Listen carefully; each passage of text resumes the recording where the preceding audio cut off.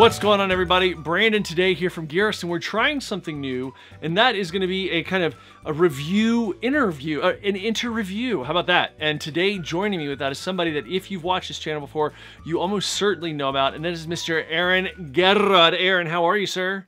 What up? I'm well, sir. How are you? Good. Arron's coming to us today from the big VA beach. That is Southeast Virginia's Virginia Beach. Check it out. If you've ever been there, by the way, leave us a comment. Tell us if you've ever run there, and if you have, what's a favorite spot that you'd like to go run or hike or bike or just kind of generally get into mayhem. Today, the shoe that we're going to be taking a look at, Arron, is the Altra Olympus version 5. Woo! Altra Olympus. It's truly the pinnacle. It's where the gods live. You know, Right. and this shoe tries to deliver on that. Does it? Okay. So the whole point of these guys, the reason that we're recording this in this format, and we're going to be doing more of these, is because in the past, if Arron has reviewed a shoe, and I am not the person that has the shoe here in Colorado with me in Gearist HQ, Arron would then say, hey, here's what I think, and I would deliver the review to you guys, sans shoe in my hand. Well, we're trying to get around that, and also at the same time trying to save a boatload of money in shipping costs, so that is why this is happening, so you guys can actually hear from the horse's mouth, no offense, Arron, exactly what Arron thought of this shoe. So, out of the gate, shoe number 5 of the Olympus. What are your kind of like, what is the shoe trying to do? Who's it for? What's the problem that it is solving? So this shoe, as you can see, it's the Olympus 5, is a maximal cushion shoe, high stack height. It's the everyday hiker, or for me, long run trail shoe that can go any distance on any terrain. Great. So, and have you run in previous versions of that shoe? I have not. Okay. Okay. But in reading, I know for a fact that you read other reviews of previous Olympus models. What, leading into number 5, did other people, and you don't have to name names, but like what did other people think of those previous shoes? Was it something that kind of fit the bill for that go anywhere, do anything shoe, hiker, biker, runner, whatever it is? What did they think of those? Yeah, so the comments, the feedback that I've read or I've heard or I've asked people of previous versions of the Olympus 5 is, it's that shoe that you can go hiking with for multi-hour days, but also those long runs. So if you're a person that needs that extra cushion, you want a little more stability, things like that. This is that shoe that kind of hits all those marks, while giving that person, the grip, the stability, the comfort of a shoe that has maximal cushion. Cool. So before we get into talking about the outsole and the general rundown like we do of our running shoe reviews, what is the stack height? I mean, you've mentioned it a few times now. What is the stack height in the heel and the forefoot? So it's an Ultra, so it's 0 drop. So it's the same for both. Somewhere between that 33 and 36, there are different opinions. I don't have the micrometer or anything to measure it, so I'm going to go somewhere in that 33, 36 millimeter. But it's a 0 drop shoe, so I guess depending on the size or where you get the shoe, I think maybe it might be slightly different, but it's in that higher maximal range around 35, 36 millimeters. Got it. Okay. And what is the weight? So you're size 13, right? I am a size 13. For me, the weight was roughly around here. I've got a scale. Oh, there you go. Real-time measurement. Look at that. Yeah. So for my size 13 in ounces comes in at 13.3 ounces. So for size 13, like more maximal shoe, that's really not bad. I mean, it's not lightweight, but it's not lightweight. It's not the lightest shoe I own. It's definitely not the heaviest shoe I own. But I think what you get out of the shoe and the way the shoe feels, you don't necessarily feel it being heavy. Right. Okay, awesome. So let's get kind of into the normal sections that we take care of. And the first one of those is the outsole. How is the outsole? What type of rubber is on the outsole? So we've got the Vibram Mega Grip outsole. Boom. If you can see it, it's we got like 4.5 millimeter lugs on the outside. super grippy. That Vibram grip is, you know, for me, top tier. Yeah. I think there's only maybe 1 or 2 other rubbers out there that can compete with the Vibram. I love it. It's super sticky.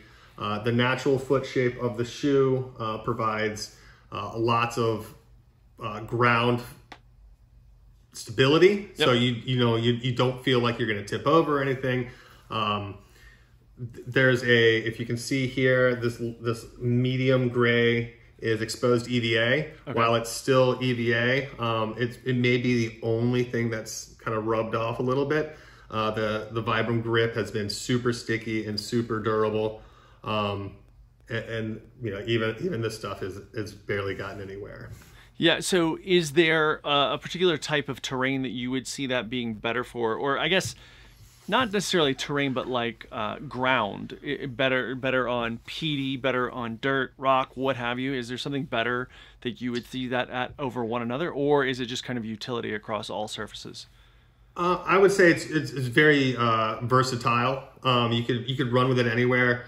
I will say it's loud on concrete and pavement. You kind of get that that whack whack feel when you're running on the pavement. Yep.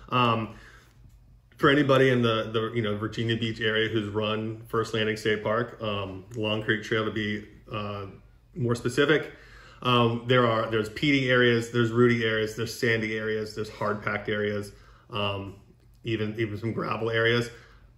I ran almost 20 miles in this on on Sunday, and it was beautiful. Awesome. Very, very grippy, very, you know, never lost traction, never lost footing. When it comes to the outsole, one of my favorite all-time outsoles. Awesome. Fantastic. So durability being good, all of that stuff. As we move into talking about the midsole, and this is something that I'm curious about. So, well, before I ask that question, what is the midsole made of? So this midsole is, I just had it. Hold on. We have the answers, everybody. Balanced cushioning midsole. So it is, I don't know what kind of foam it is. I'm gonna go with EVA, probably. I mean, certainly. Yeah, I mean, super soft, but I want to say soft but firm. So there's some snap back to it, but it's soft enough to where you're feeling like you're in a nice cushy shoe. You're not in something like you know, some super condensed foam. Yep. It's got some squish to it. But it sounds like it almost is that it starts as a nice cush, but it compresses to a firm foot base pretty quickly within that. Yeah, absolutely. Nice. So if you can see, I don't know if you can see, there's some grooves in here. Yep. And those grooves go up into the foam. There's some lateral and some lateral and some vertical grooves that give enough flex to the shoe that you don't necessarily lose all the ground feel that you would in a super maximal shoe. And it's soft enough to where it's nice, flexible enough to handle any terrain, but enough cushion to support your body under the shoe. Yeah, I've certainly got some questions about that as we get into the ride section in a moment. But before we do that, with regard to the midsole, do you think that somebody that's going to go, well, hey, I'm somebody who likes a lot of cush, I want this shoe, but I still want something that can adapt to speed workouts, such as speed workouts are available on trails. I mean, that's most people are going to do speed on a road. Is it capable of doing speedier stuff? And by speed being relative, let's keep in mind. I think for the right person, yeah, perhaps. For me, I wouldn't use this shoe on a tempo day or a faster trail run. There's almost too much midsole and outsole to really get going fast. Now, turning over, like if you wanted to run a quick 100 yards down the trail, you get spooked and you got to go, it'll go. Sure. By all means. Not something I would personally use on a speed day. There's it's a beefy shoe. Yep. For a reason. And that, for me, that reason's not a speed workout. Got it. Okay. So as we leave the midsole area, which again, we're probably going to revisit in the ride section, but talking about the upper now, Altra is very well known for their foot-shaped. I think they even trademarked the word foot-shaped. I'm not quite sure how that works, but very foot-shaped shoe. And I mean, like, I am well known. Well, I'm well known in circles, my circles being me, for bitching about how it's pretty frequently that the pinky toe side of a shoe seldom has enough foot shape. But I will also say that a very early iteration of Ultra that I ran in, I don't want to say very early, but probably 2013-ish, was actually kind of swimmy. And it kind of got to that place. We can talk about that more in the, I guess, the fit section. But relative to the foot shape, how is the upper constructed? What is it made of? Does it maintain that foot shape that it purports to have before now? Yeah, so this is what Ultra is now calling their original foot shape. So they have like a wide, a narrow, and the original. This is the original, and I think it fits right in that. I want to, I hate to be redundant, but the original idea of what Ultra was going for. It's got a nice natural toe box, plenty of splay, but not too much to where, again, it feels swimmy, or you've got extra in that forefoot. So for me, it was fantastic. I have run in the narrow. I want to say it's the narrow version.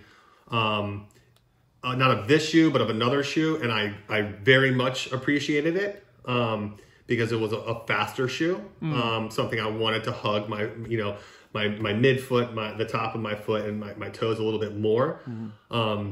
In fact, the Mont Blanc, which I ran Leadville in last year, I used and it's a narrower foot shape, and I liked it. I do like the original. I think the wider version may be a little swimmy if it were this shoe. This shoe uses, there's an engineered mesh. You can see up here. There's this tongue is fully gusseted. It's padded nicely. You get a nice snug kind of lockdown feel with it. And this version of the Ultra, they've actually reinforced the heel. If you can see, the midsole comes up out of it. They've got a nice heel counter here. Plenty of padding in the shoe around the collar. So you can really get that locked down heel for anybody who has, has to use a heel lock lace or anything like that. This model does a great job of reinforcing that heel. I will say the upper is a little hot on hot days. Okay. Went through a few puddles. It drained fairly well. Not the best draining shoe again I've ever had, but it drained really well. But there's a lot of fabric up here. There's a lot of material. While it's super protective, and I would have no issues running anywhere with this shoe, it does get hot. So if you get swampy feet, and especially once it gets north of 65, 70 degrees, you might want to find a puddle because these things get hot. Yeah. Are there plenty of laces? Are the laces too short? I mean, you have a pretty average foot for a size 13. I mean, again, average foot shape, average arch, average everything for the most part. There is, I will say, when I tied it, how I liked it on my foot, there was enough to do a double knot, but it's not needed. Got it. I did a single knot on yesterday's long run. There was no floppy laces. It was a nice tight little bow at the top.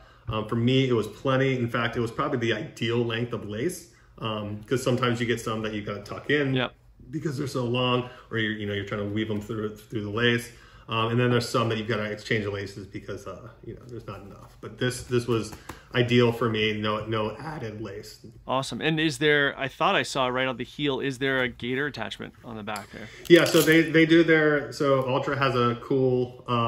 All their trail shoes come with. They've got a Velcro here for the gaiter attachment, and the nice little hook at the end of the the lace pattern here to for a gaiter. Awesome. I've never worn a gaiter, but I know people that do, and they love the feature. And a whopper of a heel tab pull there.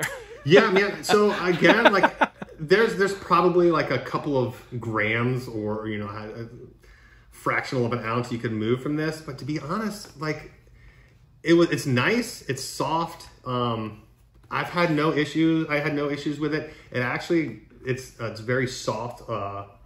Cushiony fabric. So going up your Achilles, it's actually kind of nice. Oh, nice. Yeah. It was very comfortable. I thought the same thing when I looked at it. I'm like, wow, this thing is sticking straight up, and I can see through it. But zero issues. I mean, I think if they wanted to shave some weight, you could probably cut it down a little bit. Yeah. But again, what you're going to save in that weight isn't going to change much or anything. It does, though. Like, I mean, we've talked about all the construction at this point. It does seem that maybe if you were to kind of cut down on the beefiness or reimagine some pieces of the upper more broadly, not just the heel pull, that there's probably an ounce plus of material that, whether the word need is a little bit relative, so whether it needs to be there or not is, again, relative, could probably be lost if needs be. So I couldn't agree more. Yeah. Some of the added, overlays, some of the added fabric. But again, I think this shoe is designed for that person who can go on a long run with them, or you could hike up a mountain with these. And I don't think, I think this shoe is maybe more geared for that. I wouldn't want to remove anything from this if I'm going to use this as like a hiker going up, a couple thousand feet, at a leisurely pace. Like, I think the protection you get and the material that's on here is purposeful, and geared for that. Now, I think if you were to turn this into like a 100-mile ratio or a 50-mile ratio, yeah, I think there's probably an ounce and a half of material you could probably remove from this. But Altra has other shoes in its lines for that. Got it. Well, yeah, I mean, that is interesting. That's a great point, that it's more, if you're using it as a more utility shoe, then having that is certainly not a detractor. Yeah. So looking at the fit, now we talked actually quite a bit about the fit so far. How does it run in terms of size? Is it true size, big, large, or small? Yeah, I'm a 13. I'm a 13, and I always buy a 13. There's been one shoe company that I can't fit into a 13. This is a shoe that if you're a 12, you're a 12. If you're a 13, you're a 13. Very true to size. They now come in different widths. So if you've got a fat foot, you can get the wide. If you've got a skinny foot, there are shoe models in Altra that have that narrow natural foot shape. So nice, and that's the fit's nice. Yeah, I mean, that's one of those things that I'm glad they made that adaptation, because it is definitely one of those things where you go, wow, it's great for a person looking for that foot shape, for a ton of splay and all that stuff. But it seemed that, as I mentioned in a very early model, it translated into more width that was necessary through the mid and rear foot, Yeah, 100%. I mean, I think there are other brands of shoes out there that have, that wider toe box. That I've had the same feeling. I've tried them on, and they are very swimmy, very wide feeling. But this one is not, this good. Altra Olympus 5 is a very natural fitting 13 for me. Awesome. Love that.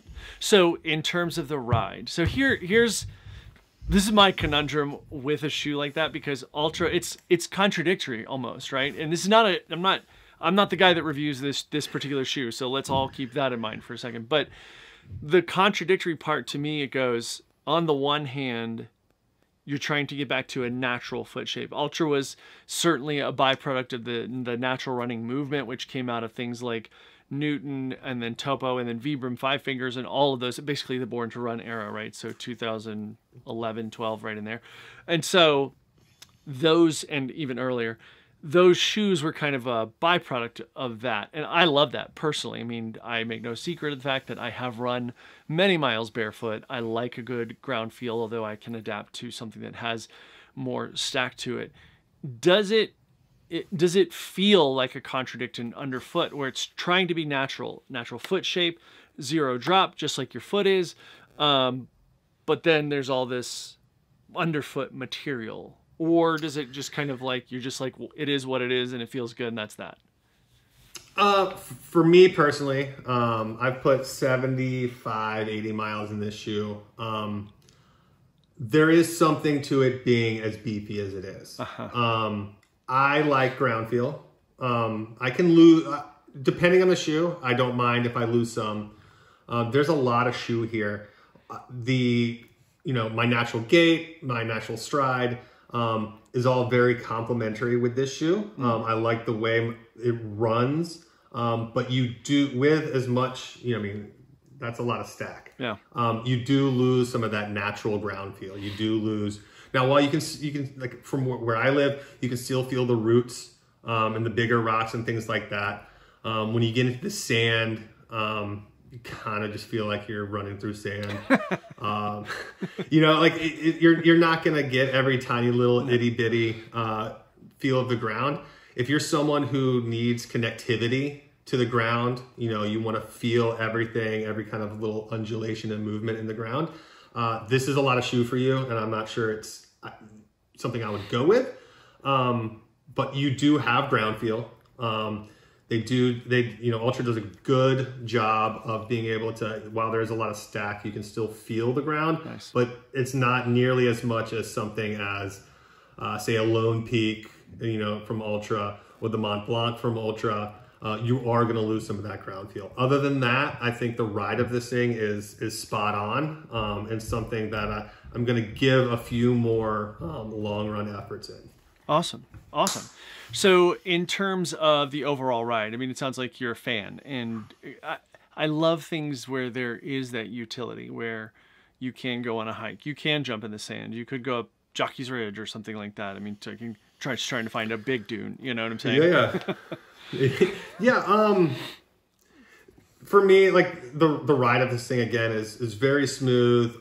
It's soft but snappy. I don't think I could do 100 miles in it because it's a lot of shoe. I don't think I would use it on a recovery run because, again, it's a lot of shoe. And it's not that overly soft, like Bondi from Hoka kind of squishy. But it's a really, really good shoe for me. I'd say somewhere between like north of 12 miles and maybe under, say, 50. Yeah, that's what I was going to say, is it sounds like for a run, not for the utility purpose of hiking and all that stuff, but for a run, it sounds like there is a sweet spot for that, and anything longer, it's going to need, ironically, less shoe, so you're not lifting the same amount of additional weight over and over. But on this end of things, you might want something poppier if it's a speedier run and things like that. So that's awesome. Yeah. What's the price tag on that guy? I believe right now they're going, I think they're 180. Okay. 179.99. For what I think you can get out of the shoe as far as mileage. Yeah. While that, for me, 180 is on the higher end. I tend to try and find things, under that 150 mark. With supply chain and everything, it kind of prices have gone up over the last few years. So where my price point at one point was like that 120, 125 mark.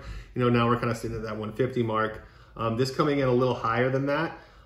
You're gonna get $180 worth out of this shoe. You're gonna get every bit out of this shoe. It's gonna go 50, 100, 150 miles more than your standard shoe. There's a lot of shoe here. There's a lot of protection. It's extremely durable. I've got 75 miles in it, and other than a few dirt marks, there's zero wear and tear on this shoe. So final question for you. You're a dad.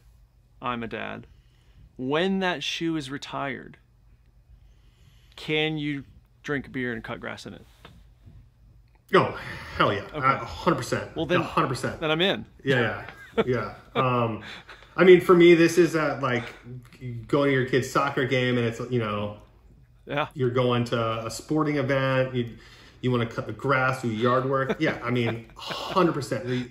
Like when you retire these from running, you've got months left in these shoes. There you go. Years left in these shoes. Still cut the hell out of some grass. Love it. Yeah, for sure. That's awesome, man. Well, thanks so much. That's fantastic. And guys, if you have any questions about this particular shoe, anything like that, you can always leave a comment down below if you're watching this on YouTube. Please, by the way, don't forget to like, follow, share, subscribe. You can follow Arron on Instagram at Arron with 2 R's. Garrod, 2 R's again, Garrod. And wait, don't you have you have a second that I'm missing, gear specific Instagram? So I do. At the beginning of the year, or I shouldn't say beginning of March, I started a It's very new, but it's run_eat_gear. There you go. And that is, there's, you know, there won't be my kids, there won't be my wife, there won't be any of the random stuff. Just gear. Just gear. Yep, just gear, just food, just running, just all things that, you know, we kind of, you and I and everyone else out there kind of That's right. enjoy. So if you guys want to, we'll also put Arron's information down in the comment section below. Or this description rather. We'd love to hear your comments. Have you run in this? Have you run in the other Olympuses? Please, Olympi. Please let us know. And yeah, subscribe, like, follow, share, tell your friends, all that stuff. Arron, thank you so much, man. Thanks, brother. See you guys later. Bye.